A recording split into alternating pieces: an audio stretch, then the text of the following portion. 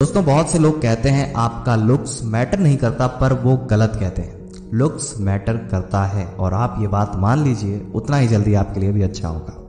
अगर आपके पास लुक्स हैं तो लोग आपको मुड़ मुड़ के देखेंगे। अगर आपके पास एक अच्छी पर्सनालिटी है तो लोग आपसे बात करना चाहेंगे, बात करने में इंटरेस्ट होगा उनका। इन शॉर्ट कहें तो आप एक अट्रैक्टिव पर्सन बनेंगे, तभी लोग आप में इंटरेस्ट दिखाएंगे।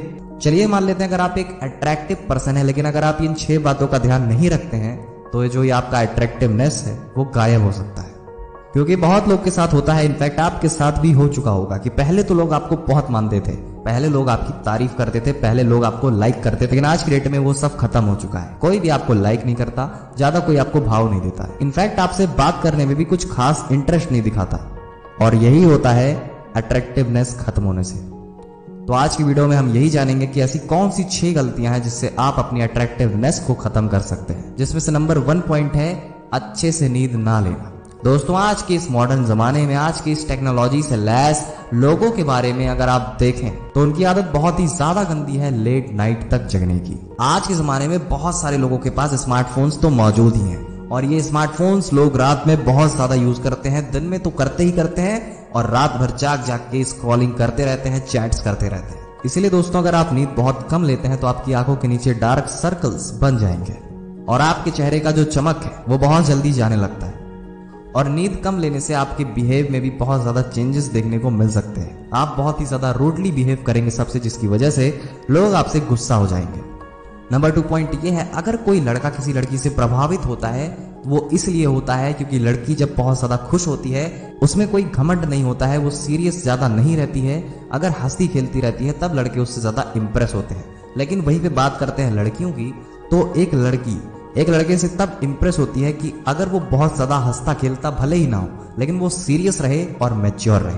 तो देखिए अगर आप एक लड़के हैं तो आप हर एक चीज को मजाक में या बहुत ज्यादा फनी में अगर आप लेते हैं किसी भी चीज को, तो हो सकता है कोई लड़की आपसे प्रभावित ना हो, आपसे इंप्रेस ना हो, बल्कि डिप्रेस्ड ही हो जाए। वहीं पे अगर आप एक लड़की हैं तो आप बहुत ज्यादा अगर सीरियस रहती हैं या बहुत ज्यादा सैड रहती हैं तो लड़के आपसे बहुत ज्यादा बात नहीं कर पाते हैं, जिसके कारण बात आगे नहीं बढ़ती है।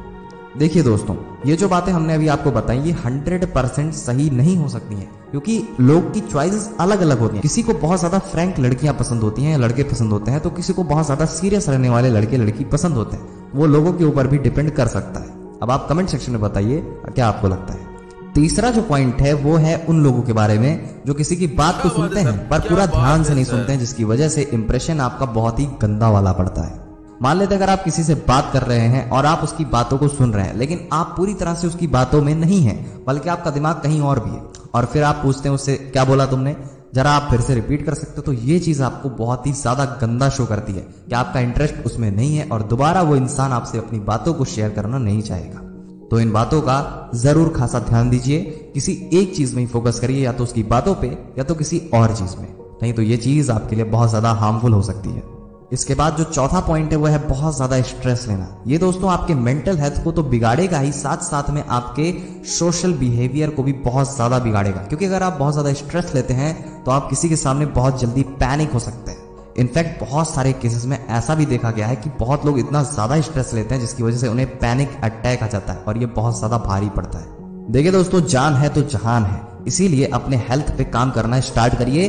जिससे आपकी हेल्थ ना बिगड़े वो काम करिए, जिससे बिगड़े उस काम को हाथ भी ना लगाइए, उस काम के बारे में सोचिए भी मत। इसीलिए दोस्तों खुद को आप थोड़ा समय दीजिए। स्ट्रेस लेने की बजाय अपनी प्रॉब्लम्स का सलूशन ढूंढिए और समय के साथ साथ सभी चीजें ठीक हो जाती हैं। 5वां पॉइंट है लेजीनेस। दोस्तों अगर आप एक बहुत ही आलसी किस्म के आदमी है ना, तो आप दुनिया से बहुत ज्यादा पीछे रह जाने वाले हो। आज की डेट में अगर आपको इंप्रेसिव बनना है तो आपको एक बहुत ही एक्टिव और फुर्त रहना पड़ेगा। लेकिन वहीं पे अगर आप किसी से मिलते हैं एकदम जमाई लेते हुए, बहुत ही ज्यादा गंदा लगता है। इनफैक्ट अगर आप बहुत ज्यादा अंगड़ाई लेते हुए उठते हैं, लोगों के सामने अपने आप को एक एक्टिव और हेल्दी पर्सन नहीं शो करते हैं या दिखते नहीं है, तो आपका इंप्रेशन बहुत ज्यादा डाउन होता है। इसलिए पहले आप अपनी लेजीनेस को दूर करिए। दोस्तों नंबर 6 पॉइंट थोड़ा छोटा पॉइंट है, लेकिन ये बहुत ज्यादा इंपॉर्टेंट पॉइंट है, वो है आपकी स्मेल। आप कैसा महकते हैं या कैसा बदबू करते हैं। अब देखिए, बदबू तो कोई नहीं करना चाहेगा, सब लोग महकना ही चाहेंगे, लेकिन ये भी डिपेंड करता है कि आप कौन सा परफ्यूम यूज करते हैं, कौन सा इत्र यूज करते हैं। क्योंकि अगर आपका कोई एक ही परफ्यूम है, आप वही परफ्यूम बार बार लगाते हैं, वही चीज आपकी निशानी बन जाती है, तो सबको पता लग जाता है कि हाँ ये बंदा इस परफ्यूम को लगाता है और डेफिनेटली यही आया होगा। तो अपनी परफ्यूम को एक अच्छी क्वालिटी दीजिए जिससे लोग आपको ज्यादा पसंद करें, आपसे ज्यादा बात करना चाहें। अगर आपके सेंट की खुशबू बहुत ही अच्छी होगी तो लोग आपसे ज्यादा कनेक्ट होना चाहेंगे। दोस्तों ये जो 6 पॉइंट थे ये बहुत ज्यादा मैटर करते हैं।